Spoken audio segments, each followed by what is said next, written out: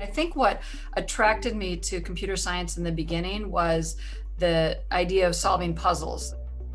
In scientific computing, it was important for me to see that role as a way of having impact on your research outside of publishing papers, because scientific computing is not primarily about making money.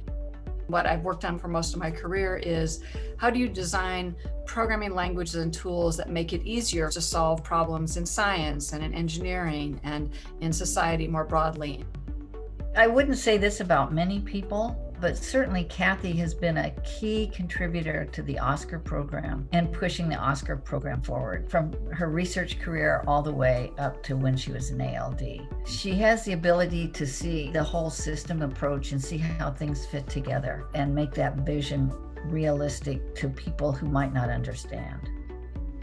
So originally, when I took over as nurse director, computing was mostly about using it for modeling and simulation. And that still is a very important role for supercomputing and for NERSC. But these data-intensive problems combined with high-performance computers were something that I think we hadn't really started to appreciate very deeply across disciplines. I think Horst really started that when he came to the lab. But then the other person that I think was absolutely critical in that was David Brown. And when he came in to lead the computational research division, and I think through a series of projects like the camera project that Jamie Sethian leads, really showed people that there are different problems. There was a lot of interest in the idea of trying to leverage our strength in computing and applied math in building new programs across the lab. Whether it was creating the scientific networking division or her advocacy for large-scale data science, for machine learning for science, for the Berkeley Quantum, Kathy was maybe at least a full cycle ahead in her own thinking on every one of those things.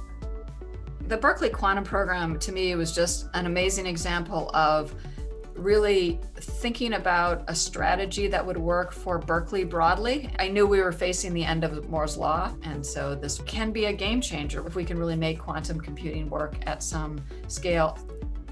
It's not about incrementally making this computation go 50% faster or whatever. It's, can we solve a new problem or a problem in a different way by using large-scale computing and advanced algorithms? Kathy has done amazing research work. She developed a series of computer languages, unified parallel C and titanium, and she did so many important things in parallel computing. She has had a terrific set of research accomplishments, and I think that they will be growing in the coming years. We're celebrating now, but there's more to come.